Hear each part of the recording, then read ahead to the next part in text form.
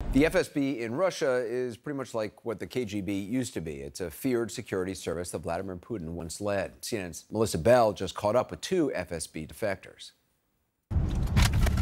Her view was of Moscow from the inside. A life of privilege and access, including an FSB vehicle. As a doctor working for Russia's Federal Security Service, the powerful FSB. I'm Maria Dmitrieva. Today is October 12th, and I filmed this video in the plane from Moscow. A Cold War-style defection, booking a flight to France before anyone suspected she might go. I am now on the French territory.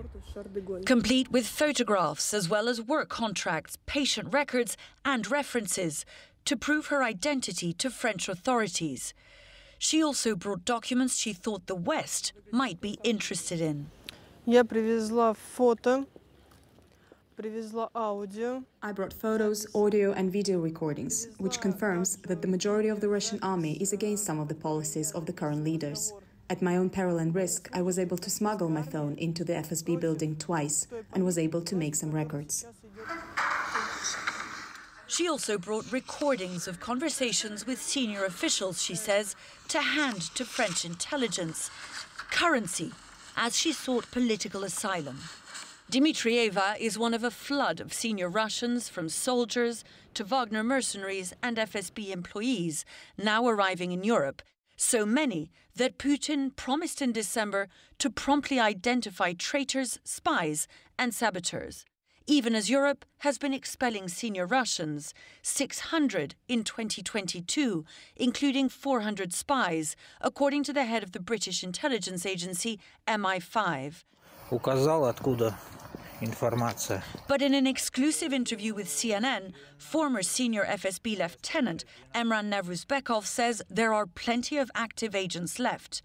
Navruzbekov comes from a family of security service agents, many of his relatives now under arrest in his native Dagestan. Before defecting, he worked for the FSB in Poland. Now he's seeking asylum there. The role of the FSB since the beginning of the war? Well, they wanted to end the war quickly, but failed. Now in the FSB, it's every man for himself. Everyone wants to escape from Russia. Every second FSB officer wants to run away. Now, already, they understand that Russia will never win this war. Of course, I'm afraid. I know how they work. History says that in any case, I will be killed. Vladimir Osechkin says he's helped at least 20 senior Russian insiders escape since the war in Ukraine began. The exiled Russian human rights activist is on Moscow's list of wanted criminals and insists on meeting in a public place. In September, French police opened an investigation into a possible assassination attempt at his home. I saw my wife and children who spent more than 30 minutes on the floor, and the children was very scared, and my wife like mother to protect them because it's risk of the shoots. In this moment, it was very difficult. Here it's one part. Osechkin says it's his help to those fleeing and the documents they bring that make him a target.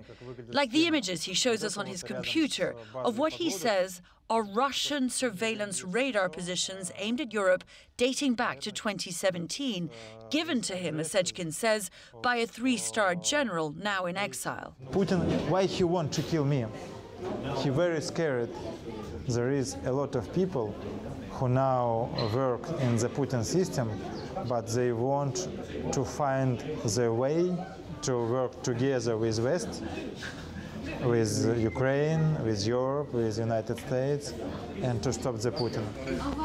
When Osechkin leaves us, it's with some of the policemen who, since September, ensure his security day and night. Maria, like many of the Russians arriving, has no such protection and little money left.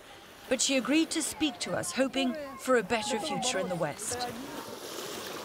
And Melissa Bell joins us now. I mean, this is just extraordinary what they're doing. How do Western security services make sure that some of these defectors are not intelligence agents sent by the Kremlin with either false information or to try to get in with other defectors or anti-Russia groups? Well, the fact is, Anderson, they simply can't. And there have been so many examples across Europe, but also in other countries neighboring Russia, of people who fled claiming to be seeking genuine asylum who've turned out to be still working for the FSB. In fact, Vladimir Putin, that you saw there in that report, was tricked by one only a few months ago, a man claiming to need his help, who turned out to have been sent by Moscow simply to try and get closer to him. And because of that, what you're seeing is more and more of those neighboring countries and European countries simply deciding that they're not going to be giving visas to those trying to flee. Now, that leaves many Russians who are trying to get out in a very difficult position. Now, you might say, why have any sympathy for the people who've been working inside the regime of Vladimir Putin? But that suspicion also affects so many other Russians who come from much lower down the ladder. Journalists, for instance, who tried to get out since the war began simply because their lives are going to get so much harder as a result of it. And what they find themselves is in positions where if they manage to get to Europe, they have no more access to their families who've been left behind and might well be in danger, no access to their bank accounts, facing that deep-seated suspicion about who they are and what they're doing and why they may be in Europe, with very little prospect of getting asylum. And, of course, the fear that they'll simply be sent back to a country where they will not be treated tenderly. Anderson. Melissa Bell, appreciate a fascinating report. Thank you.